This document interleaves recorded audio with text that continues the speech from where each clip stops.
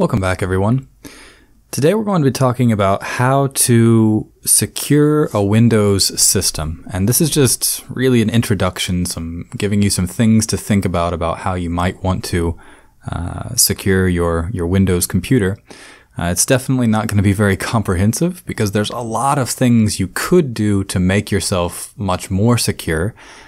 A lot of it has to deal with what you choose to do with your computer, or what you tell your computer to do, basically. A lot of attacks happen because the user of the computer actually clicks on something they shouldn't click on or opens up files they shouldn't open up.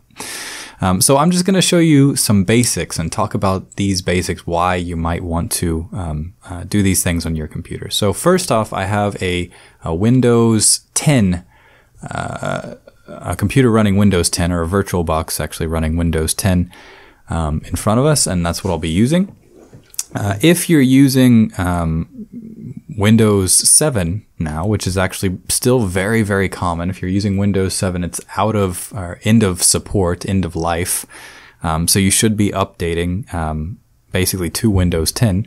So go ahead and skip 8 and just go to 10 directly.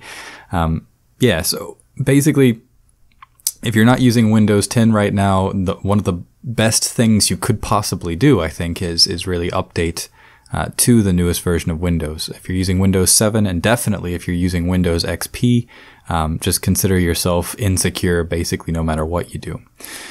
So first recommendation, upgrade to the newest version of Windows, which right now is Windows 10.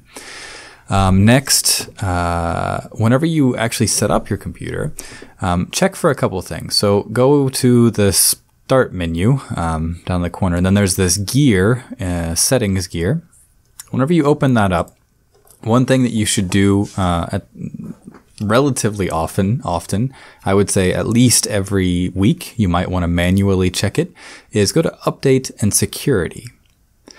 And in Update and Security, you really want to check for updates. So you can configure your computer to check for updates daily, but I usually go in and manually check at least once a week to make sure I have the most up-to-date patches.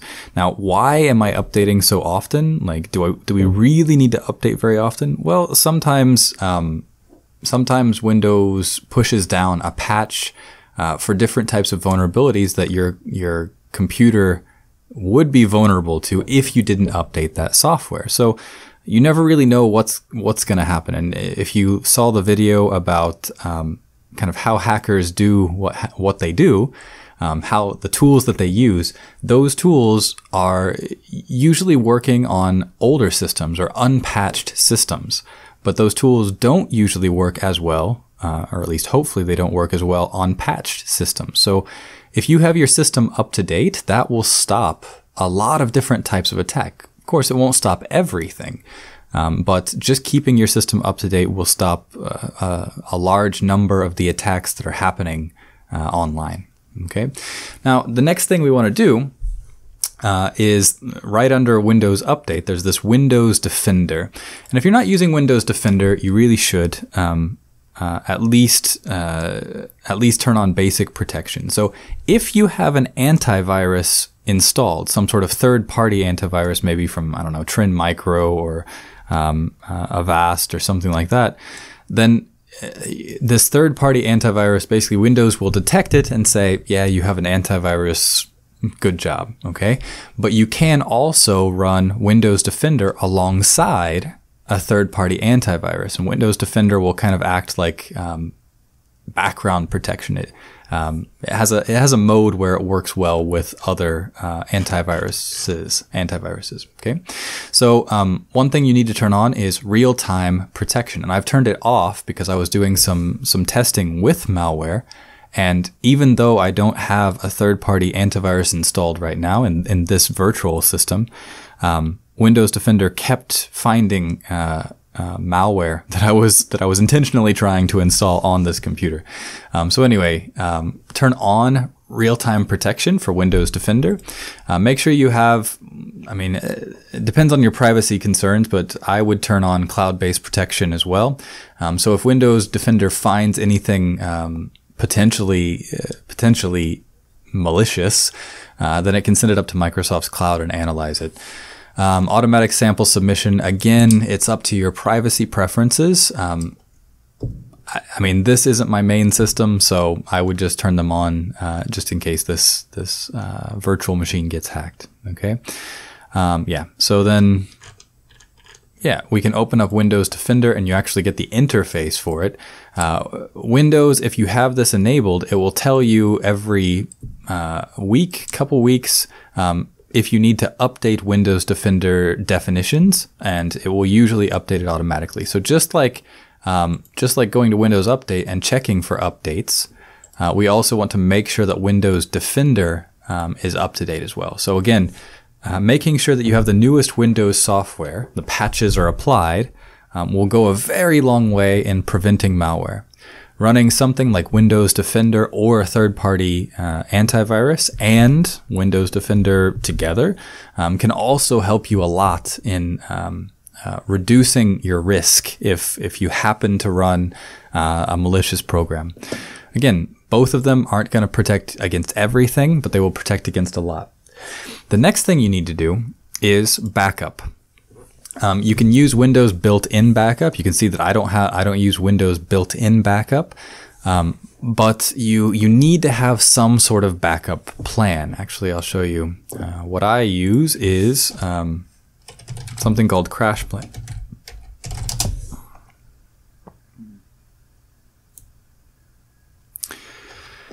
So I've been using CrashPlan. If it looks up, so it's crashplan.com. I've been using that for a long time, and it works really well on Linux, OS X, and the servers that I'm running. So I use CrashPlan because it's relatively easy, but it also works on a lot of different types of systems. You don't necessarily have to pay. You can have a free option if you have a bunch of hard drives laying around. You can use CrashPlan to backup and encrypt your data if you want to use it like that. But minimum, you need to have some sort of backup device. So for example, if I added a drive, if I have an extra hard drive and I want to back up all of my Windows data, then I would add a drive here, select the drive that's available, but I haven't plugged anything in, and then it backs up the files automatically. Now, why would I want to do that? Well, lots of different reasons. I might actually accidentally delete files that are important to me and I need to recover them somehow.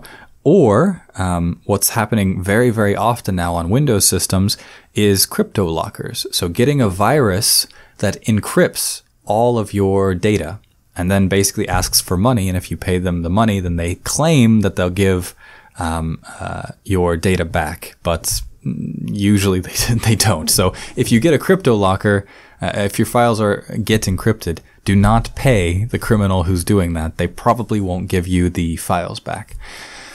So the easiest way around a crypto locker is having a backup. If you've backed up all of your data, then if the data is encrypted, well, you don't really lose anything. You can just recover it after you remove the crypto locker. Then you can recover your data, and that's it. You don't have to pay anything, and you don't lose anything.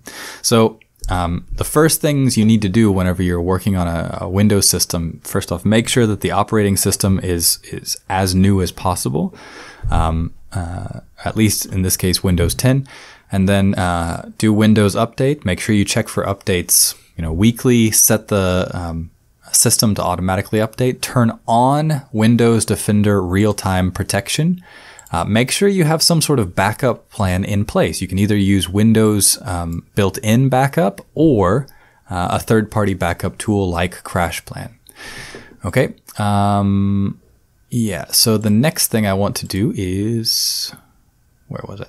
I usually go through privacy settings. So I have a tablet actually that has Windows 10 on it, and I essentially go through the privacy settings and see what I'm comfortable with. I tend to turn everything off in terms of privacy, especially things like location, location, radios, all sorts of different things. So I usually go through and remove as many things that I'm not comfortable with, like privacy issues being shared. The next thing you need to do is go into apps. And every so often, I wouldn't say weekly, but maybe every 6 months or something like that, go into apps and features and just check and see if there's any applications that are installed that you either don't know what they are or you don't need them anymore. If you don't need them anymore, you're not going to use them, or you don't know what they are, you can probably remove them. Now, that's not always the case. Removing some applications could potentially break another application. So, for example, I have some forensic software, but it also installed Microsoft Server Speech Platform. So if I remove the speech platform, then the forensic software won't work like it should, basically. So I usually go through and I remove everything that I know I can remove. And if I don't recognize something, I look up what it's for. So if something gets installed, or you accidentally install something, or your friend installs something, then you basically try to clear it out of your system as quickly as possible.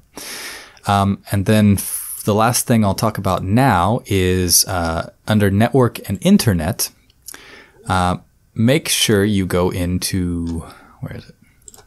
Connections, and in this case it's under Ethernet related settings. Go to Windows Firewall. So Windows Firewall, what does this do? It stops connections from basically coming in. Right now, if you don't have a firewall on, then any applications that are running on your computer, people from the outside can potentially connect into your computer, regardless of what you want, essentially. So what you should do is you can use recommended settings. I'll just click that. And whenever you go into this, let's see. Yeah.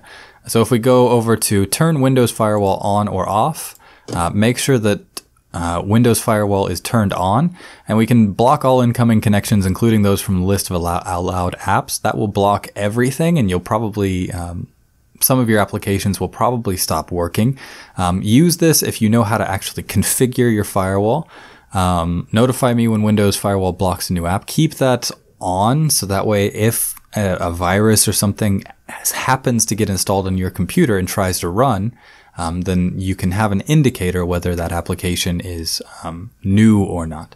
So make sure that Turn Firewall is on for both public and private networks, unless you know how to configure the firewall to allow different types of exceptions.